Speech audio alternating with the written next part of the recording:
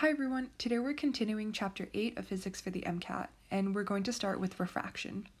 Refraction is when light moves from one medium to another and therefore changes speed. This is defined by the index of refraction, which is denoted by the letter n, and it's defined as the speed of light in a vacuum divided by the speed of light in your particular medium. As we know, light moves fastest in a vacuum, which is why we use the speed of light in a vacuum as a reference point. So by definition, the speed of light in a vacuum divided by the speed of light in a vacuum will give you 1, which is why the index of refraction is lowest for a vacuum, and it gets higher as the material becomes more refractive. So this index of refraction in air is very, very close to the speed of light in a vacuum, which is why when we do calculations, we use the value for the speed of light in a vacuum, even if something is in air. The index of refraction is very helpful because we know that light bends when it hits a different medium. We can see this through our classic example of a straw in a glass of water, where if you look at the straw, it is very visibly distorted. And this is because water has a different index of refraction than the air does. So we can define this bending through Snell's law, which states that n1, which is the index of refraction of the medium that you're coming from, multiplied by sine theta 1, where theta 1 is the angle that you approach the surface of the divide between the two mediums. So as always, this angle is defined in respect to the normal, where the normal is 90 degrees to the divide between the two mediums. And this product of the index of refraction and sine theta will be equal to n2 sine theta 2, which are the same values but defined for the medium that you are entering. So we can see this in these three images. And something that's really important is that if n1 is less than n2, then this ray will bend toward the normal. And if n1 is greater than n2, this ray will bend away from the normal. We can see these properties through Snell's law because if n2 is greater than n1, then that means sine theta 2 has to be smaller than sine theta 1. The index of refraction is important to understanding total internal reflection, which is when the angle of refraction is such that all of the rays are reflected back into the same medium and none of it escapes into the medium that it was trying to go to. So it's important to note that this only happens if n1, which is the index of refraction for the initial medium, is greater than the index of refraction for the second medium. And so this means that the second angle will be greater than the first angle, and this is required for total internal reflection to happen. Most of the time when questions about total internal reflection are asked, you can simply eliminate most or half of the answer options just by knowing that n1 has to be greater than n2. Very rarely you'll be asked to calculate the critical angle for total internal reflection, which is the angle at which total internal reflection begins to happen. So what's important to know is that for total internal reflection to occur, the angle between the normal and theta 2 must be at least 90 degrees. And this is because if it is less than 90 degrees, then the rays will simply exit out of the first medium and into the second medium. So the critical angle is the angle that corresponds to n1. So when we talk about the critical angle, we're talking about the angle of the first ray and not the angle of the second ray. And as you can see in this picture, when the first angle, theta 1, is this angle, it is not sufficient for total internal reflection to occur. Here we're at the critical angle, which is sufficient, and here we're past the critical angle. So total internal reflection would definitely happen there. So to find this first angle, theta 1, or also known as theta sub c, we use this equation of inverse sine of the ratio n1 to n2. And I say that it is very rare to be asked to calculate this critical angle because you're not expected to know how to calculate inverse trig functions on the MCAT. So if you were asked to do this, it would be for very simple values such as 0.5 or 1. You can choose to remember this formula, or you can just recall the formula for Snell's law, which you really should have committed to memory, where n1 sine theta 1 equals n2 sine theta 2. And we know that theta 2 should be 90 degrees for the critical angle, which means sine theta 2 equals 1. So we have n1 sine theta 1 equals n2. And since we're trying to solve for theta 1, we write sine theta 1 equals n2 over n1, and therefore we get the expression theta 1 equals the inverse sine of n2 over n1. So this formula should make sense. Next, we're going to talk about lenses, and lenses operate under the principle of refracting light instead of reflecting light the way that mirrors do. But other than that, lenses are governed by basically the same equations that mirrors are.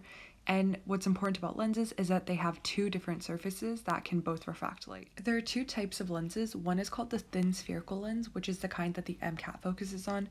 And for a thin spherical lens, the lens is so thin that the thickness is negligible, and so we just don't consider it.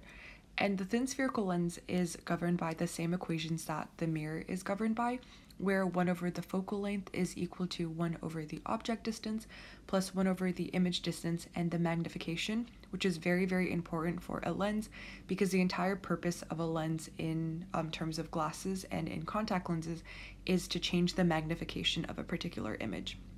However, the signs for the variables in these equations are slightly different. So first of all, for real and virtual images, these signs are opposite. So if you think about looking into a mirror and you see an image there, that would be a virtual image because it appears that the object is behind the mirror when really it is in front of the mirror.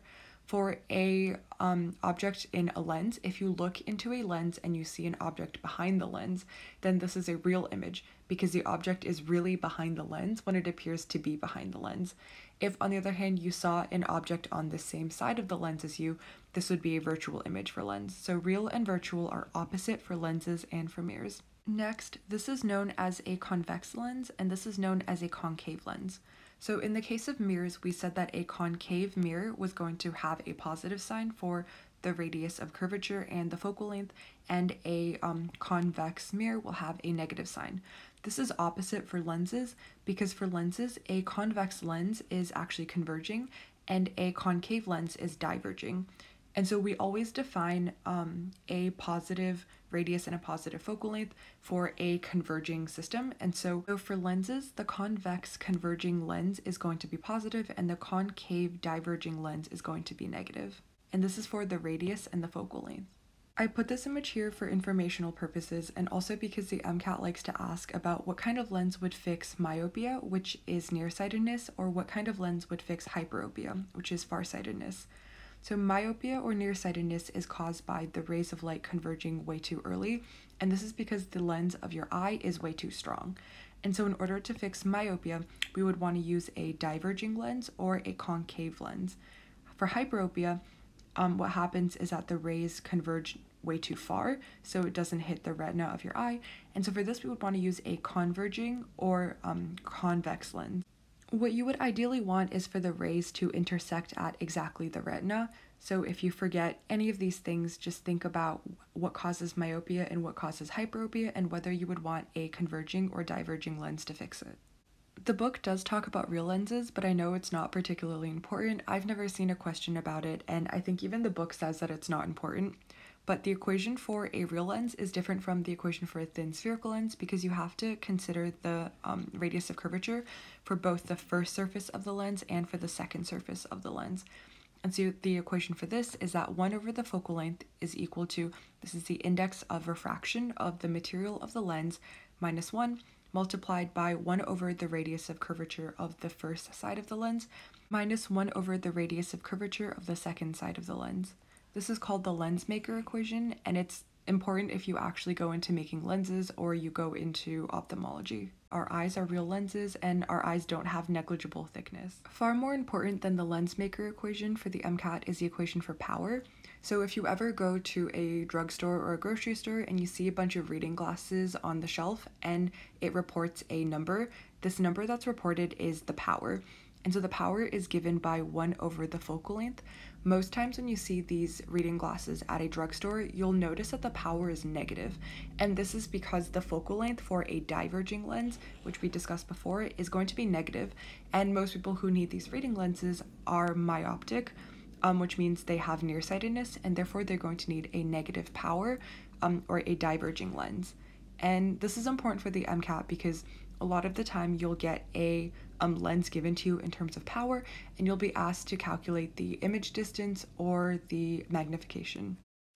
These following equations are slightly less important, but they're good to know also. So if you have multiple lenses in contact with each other, such as if you had a contact lens in contact with the lens of your eye, you would simply add all of the focal lengths together. You can think of this kind of like the two lenses that are in contact with each other basically become one extra strong lens, which is why you just add them all together. But if on the other hand your two lenses were not in contact with each other, you would instead multiply all of the magnifications together. And this is because this has the effect of if you go through one lens and then the image that's created by the first lens becomes the object of the second lens. None of these equations are particularly important though. Aberration is just a word that means that something is kind of blurry. So spherical aberration is when, as a result of a lens not being completely perfect, the rays don't converge at completely the same spot, and so the resulting image is kind of blurry. Dispersion, on the other hand, is the effect of when light goes through a lens, it will bend differently depending on the wavelength or the frequency of the specific color, and so sometimes the colors will separate when it goes through a lens. And this is called chromatic aberration. So sometimes when you look through a magnifying glass, you'll see a rainbow as a result, and this is why, because the different wavelengths of color are separating from what used to be white light. Chapter 8.3 is about diffraction, and I'm gonna be honest, this is my least favorite section in the entire physics book because there is no intuitive way to explain this stuff. You just have to remember the equations, and alongside that, this is not a section that's tested particularly often, so it's a lot of work for something that is quite low yield.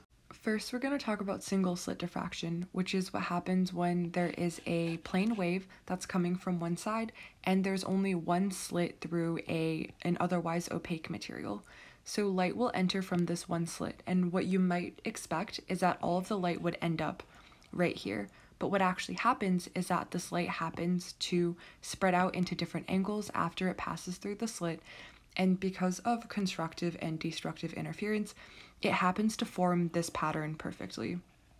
And what you'll see is that there will be some areas of high density of light, and there will be some areas where there is absolutely no light, and this is called a dark spot. This pattern does continue on until after the graph appears to end, but each bright spot will get lower and lower in intensity until you can basically no longer see it. And so the equation that governs single slit diffraction is at a sine theta, where a is the width of this small slit, theta is the angle between the slit and the dark spot. So we always want to measure diffraction in terms of the dark spots and not the peak of the light spots. So the distance or the angle from here to the dark spot is how you would define the angle theta. It would be this angle here. And this is equal to n, which is the fringe number, which is what number dark spot it is. So this would be n equals 1 because it is the first dark spot, and this would be n equals 2, which is the second dark spot. So for the second dark spot, you would be using this angle here. And lambda is just the wavelength of the light. The other common type of diffraction is called double slit diffraction, where instead of one slit, you have two slits, and light can enter from both of these slits.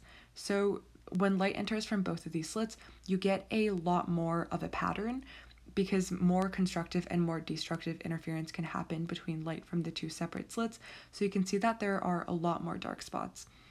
And in double slit diffraction, the equation that governs this is going to be d, which is the distance between the two slits, multiplied by sine theta, where theta is defined as the angle between the dark spot and the center of the two slits. So this is equal to n, which is still the fringe number, so this would be n equals 1, this would be n equals 2, this would be n equals 3, plus 1/2 multiplied by lambda, which is still the wavelength of the light. The book mentions X-ray diffraction, which is the same thing as regular diffraction, except with X-rays instead of visible light, and all the book basically says about it is that it exists and nothing else. The book also mentions a diffraction grating, which is the same pattern, but it's formed when you have a lot more slits than just two. So you have kind of like a double slit diffraction pattern, but it's more intense. Chapter 8.2 is about polarization. So like we know, light is a transverse wave, which means that the direction of wave oscillation is going to be perpendicular to the direction of wave propagation. So in this picture, the direction of wave propagation is this way, And when you have just natural sunlight, the direction of the wave oscillation will go in all of the directions. But sometimes you want the direction of oscillation to go in a specific direction. And this is when you use linearly polarized light. So in this case, the linearly polarized light is polarized this way. So now all of the light looks like what you would imagine a wave to be, where all of the oscillation only goes in one particular direction. On the other hand, you can have circularly polarized light, which it's much harder to make a polarizer for circularly polarized light, but basically you can see from this image that a circularly polarized light oscillates in a circular direction, either left-handed or right-handed. Linearly polarized light is also known as plane polarized light, and the most important application of this, at least on the MCAT, is when you think about stereoisomers or chiral centers in organic chemistry. Usually you would want to hit this chiral center with a specific linearly polarized light, and then you would observe the light that comes back out, and you could see that this linearly polarized light is rotated by a certain number of degrees, and this would tell you both that you have a chiral center and the specific rotation of your chiral center. So that's the end of chapter 8. Thank you so much for watching, and I hope this video helped you out.